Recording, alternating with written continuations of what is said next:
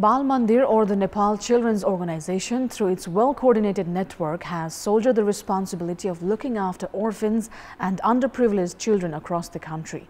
The organization has been well supported with infrastructures in most districts. However, the office bearers and staff have been reaping personal benefits of the resources, while concerned authorities have remained a mere spectator. The current executive committee of Bal Mandir Naxal has revealed that the previous committee had leased 29 ropanis of the 102 ropani land belonging to the organization to Brihaspati Vidyasadan at dirt cheap price. The organization is responsible for looking after orphans and underprivileged children's shelter and education, among others.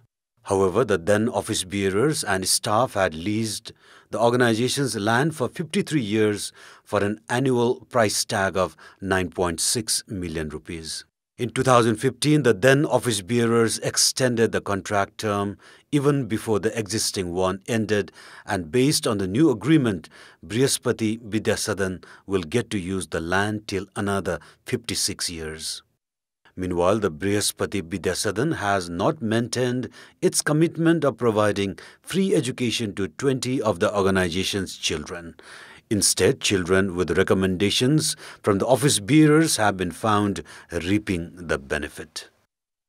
Brihaspati has been paying 9.6 million rupees annually to the organization, while it has subleased 5 ropanis of the same land to Rai School that is affiliated to the Indian Education Board for 6 million rupees annually. The misuse of resources at the hands of office bearers and staff is believed to have begun after the amendment in the organization's regulation in 1964. The amendment campaigned by the then chairperson Rita Singh allowed transaction of the land, among others.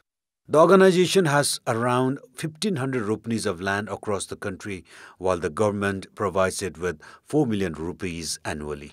However, the budget only supports 260 children in 6 of the 10 shelters of the organization. Most of the land across the country have been used by other government and private entities. In Baitari, the armed police force has established a camp in the land of Bal Mandir. Likewise, the organization's land in Rautahat, Sunsari, Kaski and Bara have been used for schools, while in Birganj the pieces of land have been leased out to welfare shelters and religious organizations. In Kantipur, an executive committee member has been leasing out the organization land in the name of his wife. Meanwhile, the Gorkha branch has been registered as a private company.